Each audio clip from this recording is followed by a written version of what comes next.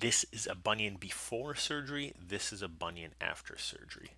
Here's what a bunion is. It's a bent inner space right here, not actual extra bone growth, just the spreading of the two rays.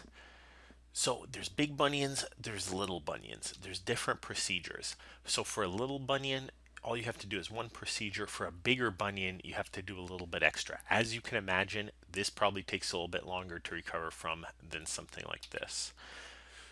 And something like this, and something where you're doing the second toe, the fifth toe, and the big toe all at the same time, that looks pretty bad like this, takes a little bit longer to recover from. So here's another one. You're fixing the second toe, the big toe, so you're doing a little bit of stuff on this one for sure. So you might be wearing something protective afterwards. So if it's your right foot, it might be tough to drive, but there's always ways we can work around that. So keep in mind, if you do have to work, there are solutions. Same thing for showering afterwards. You do have to keep it dry, but there are solutions. So we usually don't have to put on casts on people except in very rare cases. So you can be walking in a boot or a surgical shoe, depending on how tough your bunion is, almost immediately.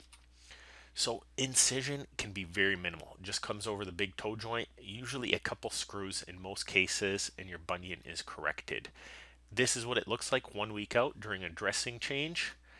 Then a few weeks to a couple months out, you're all healed up. This is the before, this is the after. And this is what it looks like immediately afterwards, and this is what it looks like a couple months afterwards. So these are what the dressings look like. That's it. You can wear a surgical shoe, you can keep walking, your incision site heals up. This is just a little bit of crust immediately after surgery. And then within about 10 days for some people, you can be back in a running shoes.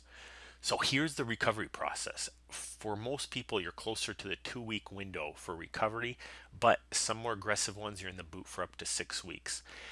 Depending on what needs to be done, driving, we can work things out. You have to talk with your podiatrist on an individual basis for this regard.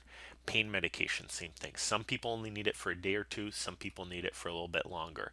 And you're back in shoes very quickly. You're walking the entire time and keeping functional.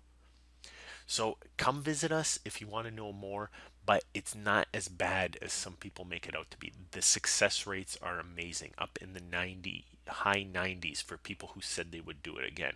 That is very successful. If this helped you at all, please visit our website where you can get even more information. And if this video did help, give it a like and a share, and we'll see you soon. This is MichiganFootDoctors.com.